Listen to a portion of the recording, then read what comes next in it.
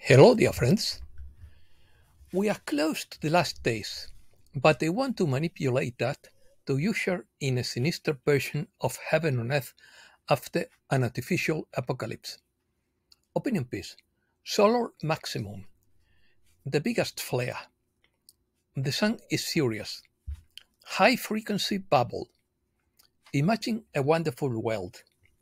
Unavoidable triumph of light. Let's start.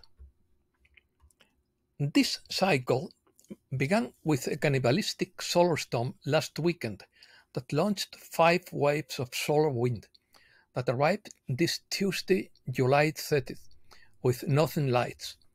The same day, there was a radio blackout caused by another sunspot. The sun is not yet very happy right now. It is furious and could throw a tantrum at any moment. You can't blame it. A coronal mass ejection hit Earth's magnetic field on Tuesday, July 30th. The impact triggered a geomagnetic storm with auroras as far south as Arizona. A new sunspot exploded on the same day and emerged over the southeastern edge of the sun, producing an M9 class solar flare. The radiation caused the radio blackout. The sunspot will continue to move toward a better Earth-facing position over the next few days. As it rotates this week, we'll get a better view of its magnetic field to assess its potential. Some large flares are accompanied by strong bursts of electromagnetic waves that can interfere with radio frequencies and cause problems for satellite communication and GPS navigation. Solar bubble. The peak of this solar cycle is approaching, and we are entering a bubble of high-frequency energy waves, according to an updated report from Ashtar. It is very important that we are aware and active. This is a new window of change, a bucket of elevated energy that has the potential to accelerate us. Many have amplified the negative influence by circulating worrying news. We recommend immediate cessation of this activity. You possess immense creation power, and it is essential not to allow the darker forces to manipulate this power to shape reality. Instead, direct your power towards positivity and light that will manifest the same in return. We understand that it is easy to become entangled in fear and uncertainty after having made our own journey of ascension. However, we recommend that you close your eyes and visualize the future you desire for yourself and the world, for such visions will manifest into reality. Imagine a world filled with peace, happiness, and freedom, a world where darkness has no hold. This vision will energetically contribute to a global awakening and tip the trend toward liberation. Places of fear place you exactly where the darkest energy desire. By keeping the focus on the light and using your imagination, you enhance your creative activity significantly. Visualize a rejuvenated, prosperous, and flourishing earth with light and love, and believe in the power of thought that to prevent the darkest narratives from taking shape. You are on the verge of a profound separation from all these negative influences, and it is time to collectively prepare for an era dominated by light and love.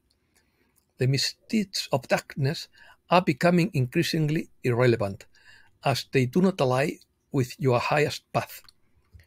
We are working diligently to cleanse your world of negative energy behind the scenes. We encourage you to disconnect from fear-mongering mainstream media news. Instead, use your mental energy to create visions of peace and positivity.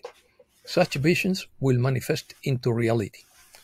Arguing or living with negative news only reinforces fear and gives power over your life. Instead, choose to believe with your heart in the ever-present light and trust, and that will manifest into reality. Remember that this journey is yours, and while we are here to help, the battle between conscious light and unconscious darkness is yours to engage in. By not succumbing to the fear of the dark agenda, you attract positive experiences under the universal law that governs the world. Step away from any negative discourse, reclaim control of your thoughts, and generate frequencies of courage, bravery, and peace. By doing so, we take significant steps toward freedom. Dear Stasids, with your own healing journey, it is important at times to block the movement of negative energy in order to heal. That is why we strongly recommend that you refuse all negative thoughts. Visualize a vibrant and positive earth and pray deeply for the unavoidable triumph of light as decreed by the divine plan. You are already victorious. It is merely a matter of maintaining your light until we can see the truth. We are very close to celebrating a new dawn of unity and joy together. Stay steadfast and focused on this vision. We send you all a big hug. Fascinating ground crew. You are doing it. Computers.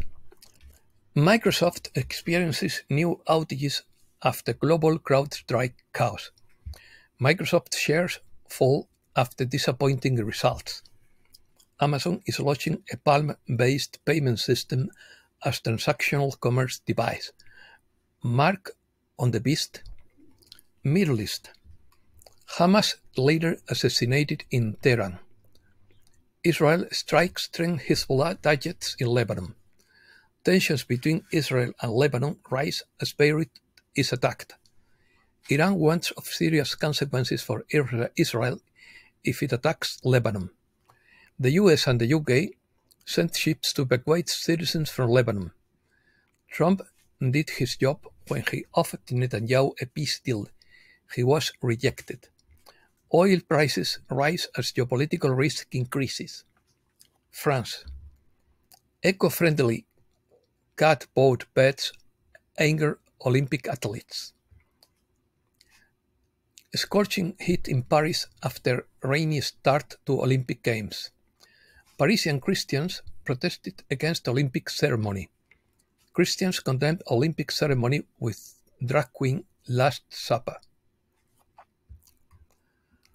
The Olympics show the power of darkness claiming dominion over the earth, but they won't get it. Slovakia's deputy prime minister has pulled out of the closing ceremony, claiming its opening abused the beauty of sport, in quotes. Paris Olympics organizers have issued an apology after severe backlash to the opening ceremony. The Olympics will run until August 11th. They are a powder keg about to blow, according to Sierra. Does it herald the coming of the Antichrist? The Olympic ceremony has been described as the most anti-Christian in history, according to Michael Snyder. Time is moving forward, and it won't be long before everyone reaps what they have sown. The day of reckoning is approaching. According to Archbishop Vigano, the Olympic ceremony has produced scandal, not only because of the arrogant display of the ugly and obscene, but because of the separation of good and evil. The human being is disfigured because he was created in the image and likeness of God. First, death came galloping on a pale horse. Then Marie Antoinette decapitated, signing at the window of a burning palace.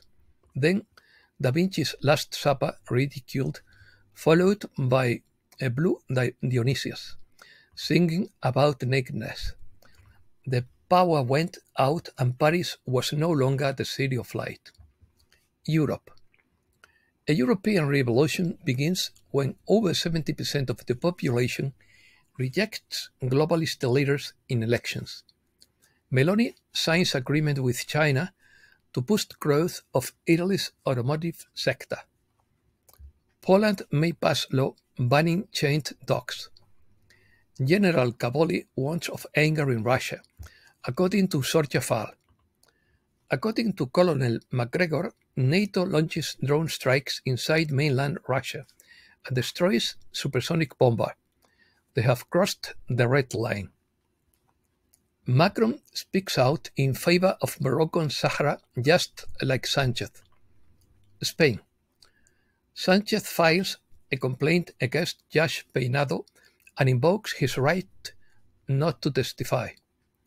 The Spanish economy grows by 0.8% in the second quarter due to exports. Spain's inflation falls to 2.8% in July, its lowest level in 5 months. The Superior Court of Catalonia takes the amnesty law to the Constitutional Court, which it does not consider reasonable or proportional. Americas. Internet patrol and crime prediction, new cybersecurity policy in Argentina. A Chilean court orders multi-million-dollar compensation to families affected by a prison tragedy in 2010. The Peruvian prosecutor's office files a complaint against the president for the alleged crime of genocide. Thousands of Venezuelans protest on second day over electoral fraud. Protesters tear down statues of Hugo Chavez in Venezuela as anger grows over election results. Venezuela demands that 7 countries immediately withdraw their diplomatic personnel in Caracas. The Socialist International condemns the expulsion of Venezuelan ambassadors. Harassment of the Argentine embassy that shelters 6 Venezuelan politicians in Caracas. López Obrador says Venezuela needs to release the full results. AMLO calls for non-violence after the presidential elections in Venezuela. Borrell says that the electoral result in Venezuela will not be representative until it is verified.